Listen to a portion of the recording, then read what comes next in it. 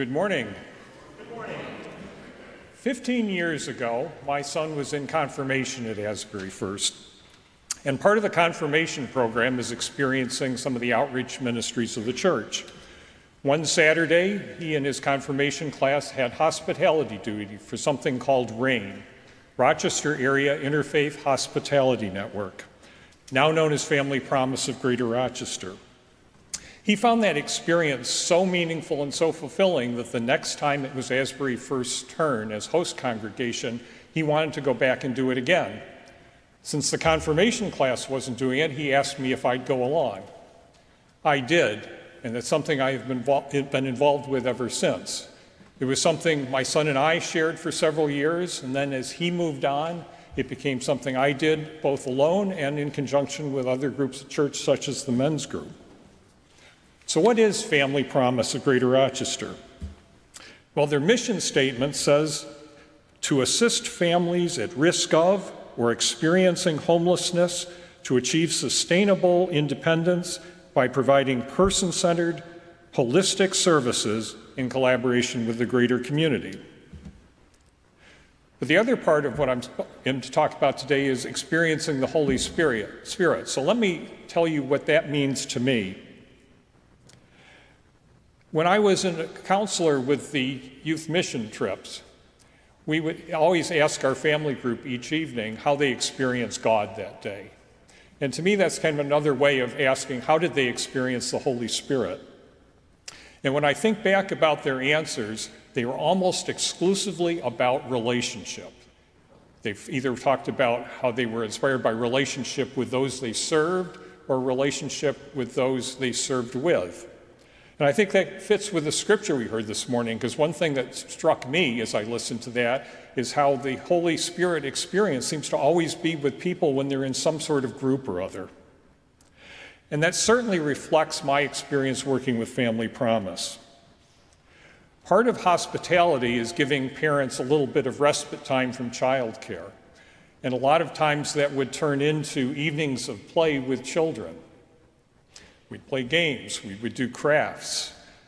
And engaging children for a period like that is certainly somewhere where the Holy Spirit comes through. One time at Christmas, we went out on the front lawn around the tree and sang Christmas carols. Oftentimes, the most difficult part of those evenings was explain to children at the end that no, I wasn't going to be there the next day to play with them, but I was convinced that somebody else just as good and probably more fun would be there. Now, another part of it was engaging in conversation with the parents and older children. Now, for me, that was mostly listening, and I found they often wanted to just share experiences about their day, their week, or just their life in general. And from that, I learned how tenuous the security of life that we take for granted truly is, and how little it takes for somebody in a family to be thrust into a situation of homelessness. Now, another aspect for me of experiencing that Holy Spirit is through the relationships with people I served with. I got to meet and got to know people in the congregation that I probably otherwise wouldn't know as more than just a face I saw sometimes on Sunday. It helped me deepen the relationship with people I already knew, particularly, for example, people in the men's group. And then there were the people from the other faith communities who served with us. In particular, I remember the folks from the Baptist Temple who were the leaders in preparing meals on those Tuesdays where the men's group served. That became kind of a regular touchstone, and certainly something that brought the Spirit into my life. Now, one thing I've learned is that experiencing that Spirit doesn't necessarily require direct contact. On one of the mission trips with the youth, one of our work projects was for a large food bank in Philadelphia. And the task that my family group was assigned was basically cleaning and clearing out some old factory space that they intended to turn into new warehouse and distribution facilities. At the end of the day, some of the youth were kind of disappointed in that experience. They just didn't feel that connection to people. But then we reflected on some of the things that the leaders of the food bank had shared about how many additional meals they would be able to provide and how many additional people they would be able to help through that space that we were helping prepare. And I think everyone began to realize that there was the Holy Spirit just in sowing those seeds that may bear fruit when you're not around to experience it at all. The COVID pandemic has forced Family Promise to make some significant changes in the way they operate. The old model of rotating host congregations and cadres of volunteers coming in to serve the clients was no longer feasible. So they made some changes. They acquired apartments to house the guest families, providing actually some greater stability in their life situation. They acquired a new building on Webster Avenue, which not only provided some apartment space, but enabled them to expand the reach of their programs. The nature of the service that we provide as volunteers changed as well. We were buying food to stock refrigerators. We were buying school supplies at the beginning of the school year. People were helping fix up apartments to make them ready for families to move into, or cleaning them in between families occupying them. At holiday time, we adopted a family, basically providing gifts that they could exchange so that they could experience the Christmas holiday the way we're all used to experiencing it. So in summary, Family Promise has truly brought the Holy Spirit into my life. And maybe I'll let the engineer in me have a moment because I like the statistics part of it. So let me share something from their website. Currently, 78% of the families in the shelter program exit to stable housing. To me, that's the Holy Spirit at work. Thank you.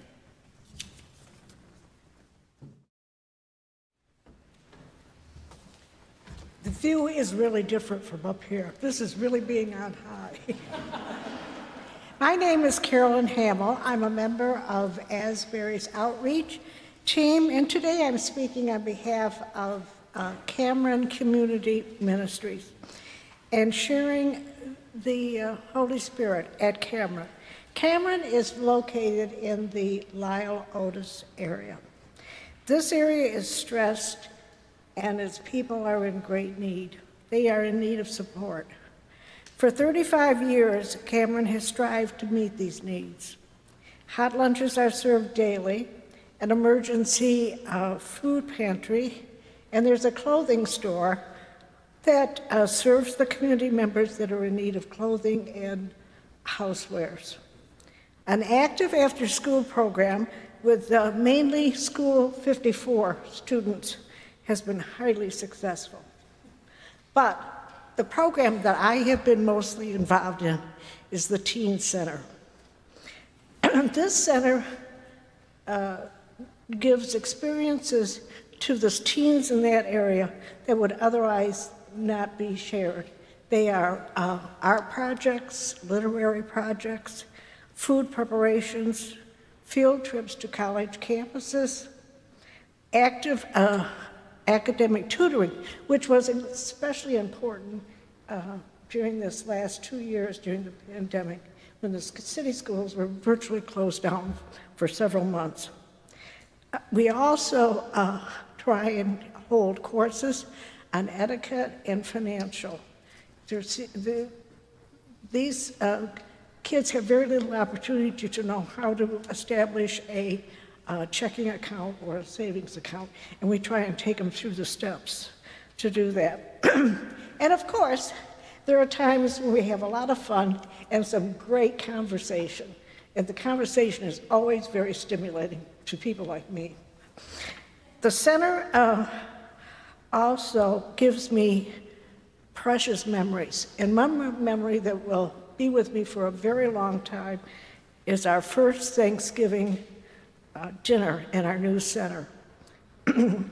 We had asked the teens to invite a friend from the neighborhood, and also the teens were to help us prepare the dinner. They were in charge of planning the menu.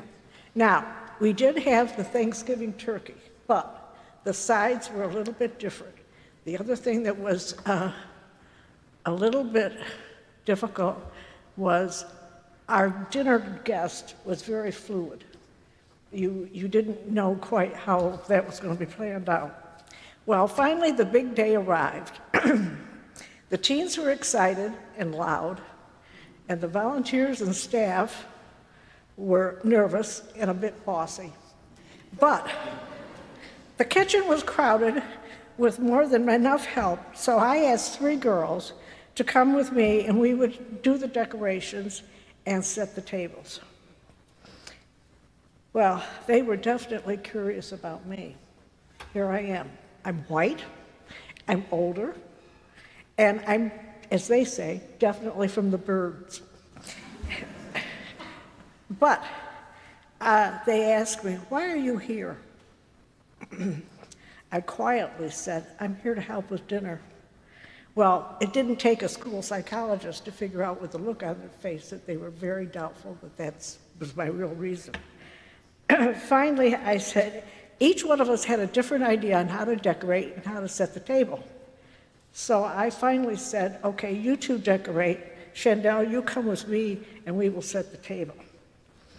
Actually, Chandel had better spacing, safe spacing ideas about setting the table than I did. Now, we had to make a couple of trips to Walnut, which were kind of because we needed extra place settings, and we also needed some extra decorations. I sure learned a lot in those few hours. Finally, it got done, and we thought it looked absolutely swell. When we were done, the girls turned to me and said, "Will you sit with us?" Well, then I knew why I was there. The Holy Spirit, no way if I would have gotten that invitation from those girls if the Holy Spirit had not been working with us. Recently, one afternoon, my daughter Susan and I were dropping off some snacks, bottled water, and craft supplies at Cameron. They're always in need of extra snacks. While I was getting the supplies to the proper places and people, Susan was in the driveway in the car, and the driveway is right alongside the playground. The playground is fenced in, and it has very little access to the neighborhood. When I got back to the car, Susan says, "Mom, you must see this. This is amazing." About a dozen boys and 8 girls in a wide range of ages were being supervised by one young adult male. In the midst of this troubled neighborhood, where a shooting had just happened a few days ago, where there are drug dealers littering the street with their paraphernalia, a paradise of children playing together quietly and being peacefully supervised. No bullying, no tears, no crying, no fights. The girls shared 2 dolls and 2 balls. The boys were playing a pickup basketball game and seemed to understand their own rules. Susan and I sat in the car and watched this inspiring action for about 10 to 15 minutes. We looked at each other and knew that we were seeing the work of the Holy Spirit at Cameron. Now, on this Pentecostal Sunday, I want to thank you, the people of Asbury First, for supporting the work of the Holy Spirit at Cameron. Thank you. Good morning once again. I'm here representing the Storehouse, and I will not spend much time telling you about it. As you know, we provide clothing and household items at no charge to those in need in our community. Rather, this morning, I'm going to share you a Storehouse story. One day, several years ago, a young teenage girl presented herself at the Storehouse in need of clothing, not just for herself, but for her infant daughter as well. I helped her find the things she needed, clothes and household items, and as we were packing her things, she said, "Do you have any food? My baby and I don't have anything to eat. I explained that we don't have food at the storehouse. But then I said, let me check. There may be a way to get you a few things. Thinking that perhaps I could get some food from the grocery bag ministry, I climbed the stairs to the church office. When I opened the door, there on the floor next to the receptionist's desk was a bag of groceries filled with many essentials: cereal, soup, peanut butter, spaghetti noodles, and sauce, just to name a few. I inquired about giving it to our teenager and was told, absolutely. A person witnessing the exchange regarding the groceries reached out and handed me $10 for our teenager to buy milk and bread.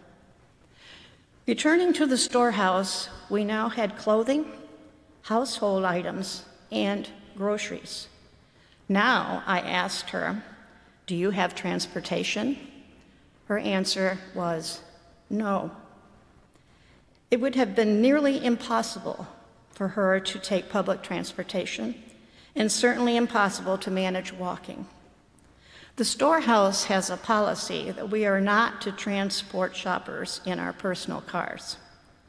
I broke the rule and took her home. On the way, she shared her story, her hopes, and her dreams. As I left her apartment, a place no one should ever have to call home, the tears began to stream down my face. It was then that I realized what had happened that afternoon, and I share that realization with you. The Holy Spirit dwelled in the arms of the one who carried the bag of the groceries and left it at the church. The Holy Spirit dwelled in the hands of the one who provided bread and milk money.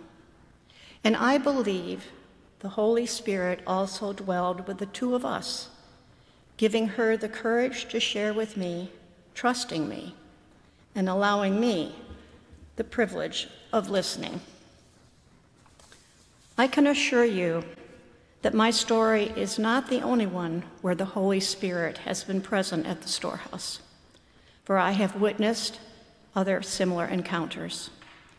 A volunteer sitting on the floor sharing a storybook with a young child while her mother shopped. A volunteer listening to a shopper's tragic story and embracing the shopper with a reassuring hug, tears flowing between them. Even volunteer to volunteer, sharing tender moments. The Holy Spirit moves among all of us. The Holy Spirit dwells within each of us. Thanks be to God.